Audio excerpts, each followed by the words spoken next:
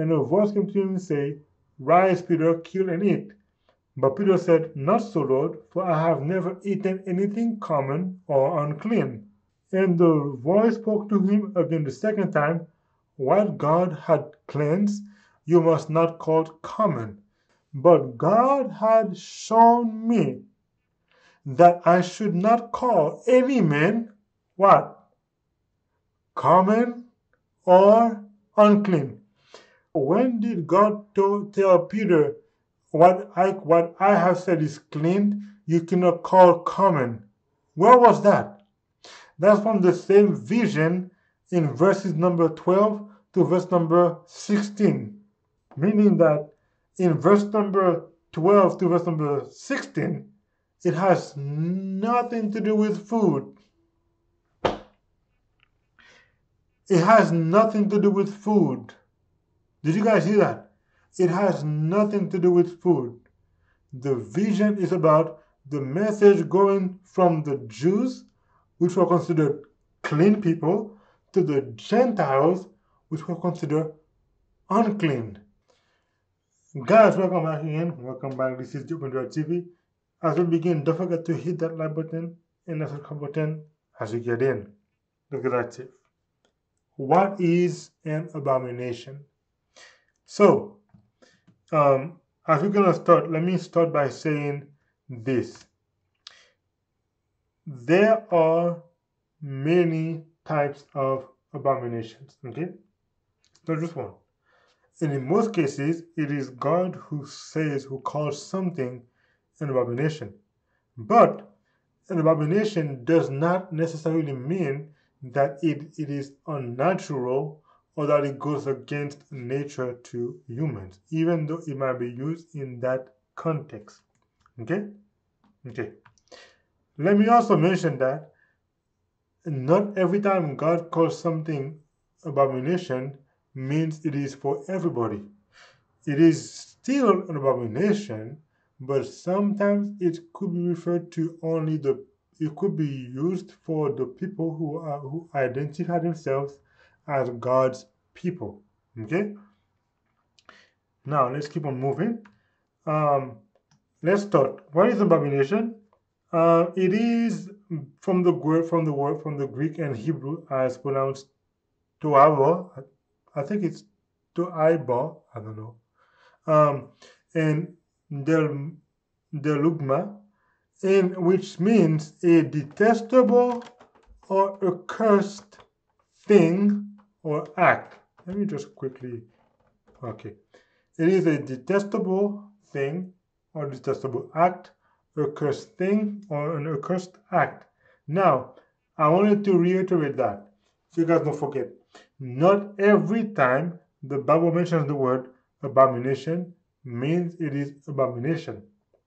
And we're going to see that in the future. Sometimes the word is used, but it's actually not. And funny thing is, guys, what I learned on that thing, man, you're going to be surprised. This needs to be clear, okay? You will find instances in the Bible where the word is used. You will find instances in the Bible where the word is used, but it doesn't mean as such. Lastly, if you ask me why, it is because something is an abomination if and only if God says so. Now, because and anyone else who says something is an abomination does not mean it is. However, it might be either globally or locally. Meaning, I could say something is an abomination, but if what I said is an abomination is not what God says, then it is not an abomination. If I say something is an abomination, which is what God said, basically I'm repeating what God said. Okay? Now, let's move on. Now, what is considered an abomination? Well, food. Let's start with food. Leviticus 11, verse 9 to 23.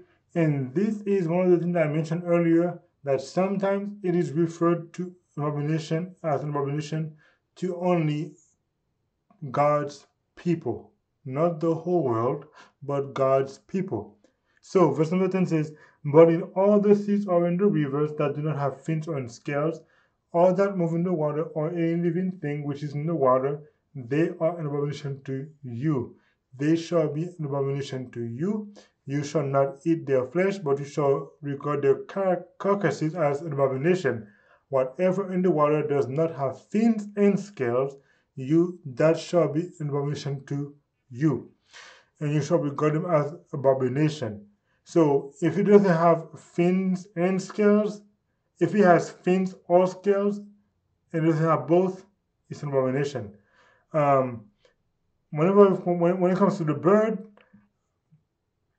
God says the eagle, the vulture, the buzzard, the kite, and the falcon after its kind, every raven after its kind, the ostrich, the short-eared owl, the seagull, the hawk, the after its kind, the little owl, the fish owl, the screech owl, the white owl, the jackdaw, the carrion vulture, the stork, the heron after its kind, the hoopoe, and the bat. These are all also abomination to God's people.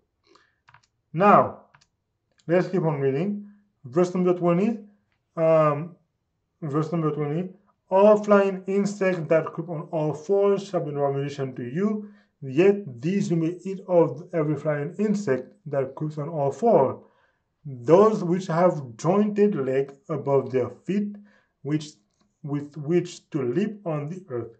These you may eat: the locust after its kind, the destroying locust after its kind, the cricket after its kind, the grasshopper after its kind.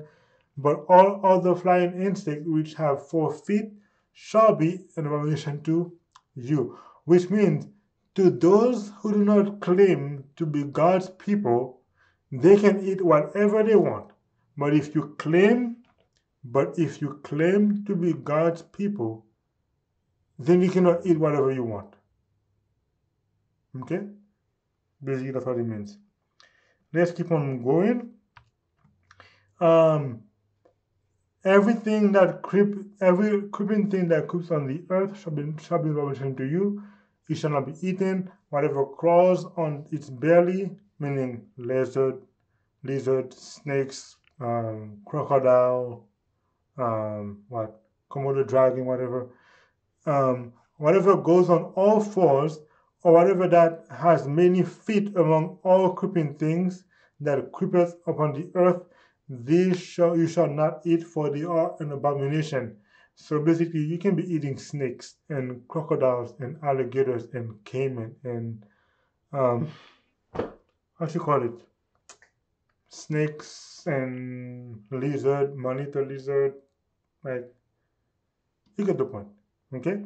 So when it comes to food, yes, food can also be an abomination, but it's only to God's people.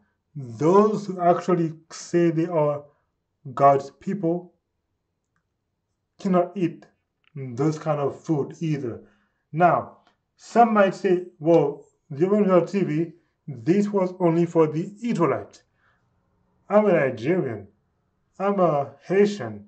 I'm a Cuban. I'm a Mexican, Brazilian, Canadian, U.S. citizen. I'm a Russian. I'm a Chinese, Japanese, North Korean, Taiwanese. I don't know, Australian. That was for the Israelites. And then they might say, also, TheOpenVeilTV, when you look at Peter, God told Peter he could eat any food based on Acts chapter 10. Okay, let's see.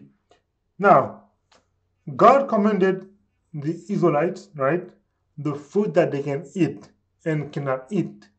And I'm saying this is true to this day. There is no such thing as you can eat whatever you want if you are God's people. Now, that doesn't mean Satan will not come and tempt you with what you used to eat. But you should do an effort to stop eating what you used to eat if they were unclean meat. Okay? Now,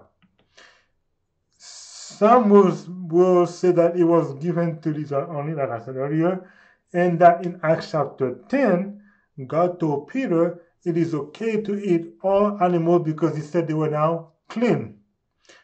Now, at first I said I urge you guys to read the whole chapter, but like I know most of you will not read the whole chapter, I'm going to read it with you together. So, Acts chapter 10, it begins like this.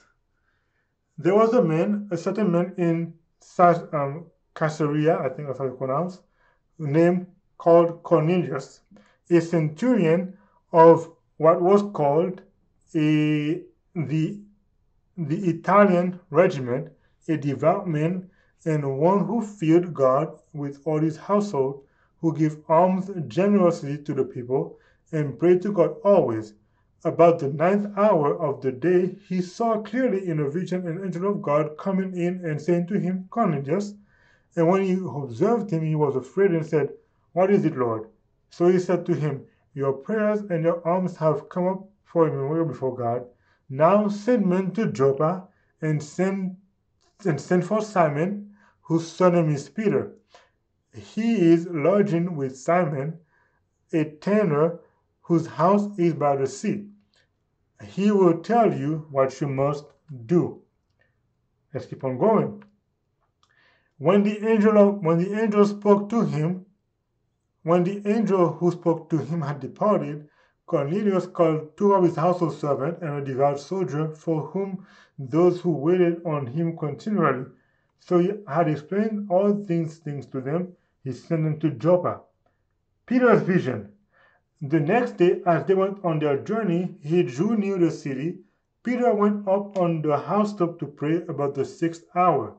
Then he became very hungry and wanted to eat, but while they made ready, he fell into a trance and saw heaven open and an object like a great sheet bound at the 4 corners descending to him and let down to the earth. Verse 12.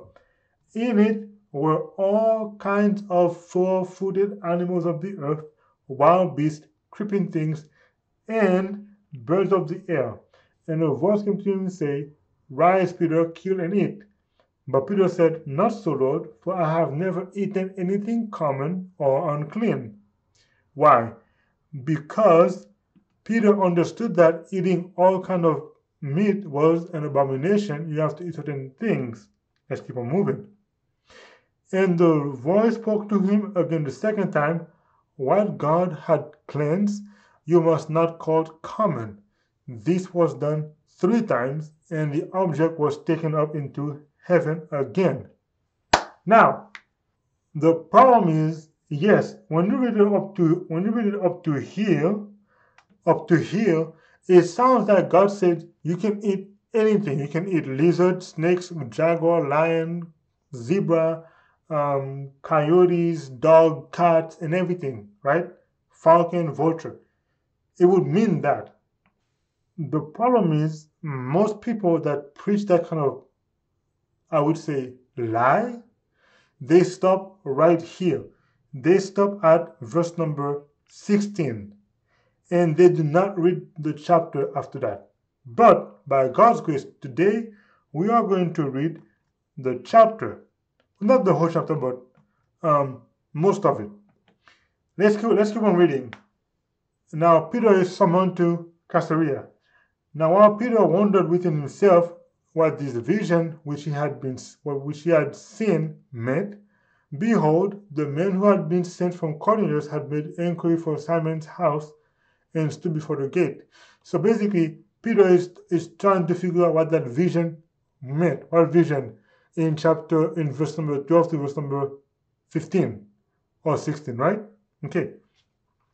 And they called and asked Simon whether Simon, whose son was Peter, was lodging there. While Peter thought about the vision, from verse number 12 to verse number 16, the Spirit told him, Behold, 3 men are seeking you. Arise therefore, go down and go with them, doubting nothing, for I have sent them. Then Peter went down to the men who had been sent to him from Cornelius and said, Yes, I am he whom you seek. For what reason have you come? And they said, Cornelius the centurion, a just man who fears God and has a good reputation among the nation of the Jews, was divinely instructed by the holy angel to summon you to his house and to hear words from you.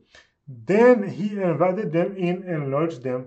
On the next day, Peter went away with them, and some brethren from Joppa accompanied him. Verse number. Now, Peter meets Cornelius. Let's read this one.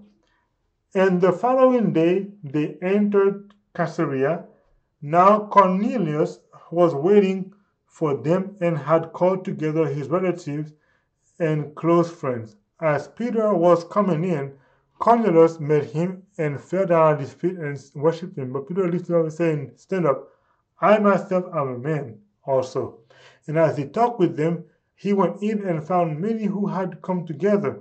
Then he said to them, You know how unlawful it is for a Jewish man to keep company with or go to one another nation. But God had shown me that I should not call any man what? Common or unclean. When did God tell Peter, what I have said is clean, you cannot call common? Where was that? That's from the same vision in verses number 12 to verse number 16. The same vision he was trying to figure out is the same vision he was talking about in verse number 28, where he got the answer from God.